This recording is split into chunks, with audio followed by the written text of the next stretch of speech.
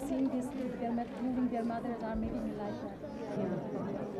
And the floods affect children. We're in the zone.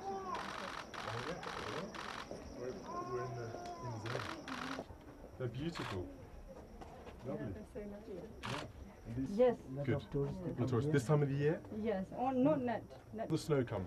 Yeah, then the snow comes, the road is cut off. And in November. Yeah. It depends on the weather. Right. Yes. When the weather.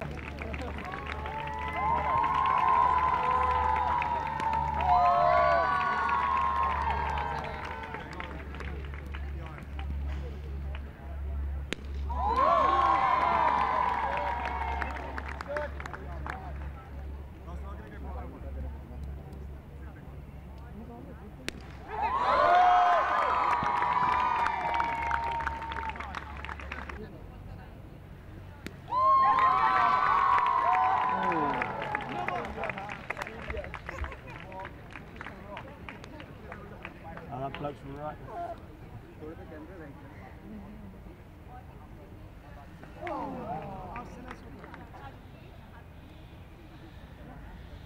Come round a bit more.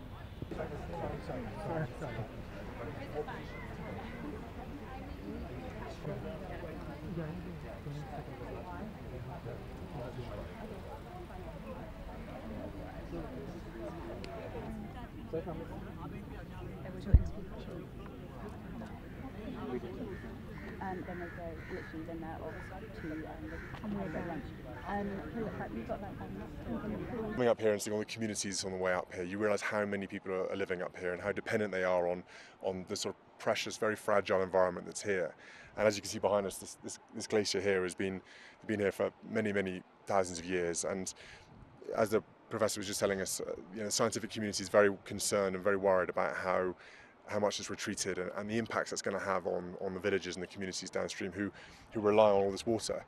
I mean, he was saying that 1.6 billion people rely on this water behind us. I mean, that is an enormous amount of people who, bear in mind, a lot of people now living urban lives. It's very hard to understand living in an urban environment where your water comes from and how precious the actual source of it all is. It was really important to come to Pakistan and one, again, see all the different range of environments there are in Pakistan and really trying to get a feel of the country, but also to use our voice, to lend our position and our visit to kind of talk about issues like climate change, issues about the environment. And we've seen all around the world now, the young are getting very engaged in what's going on.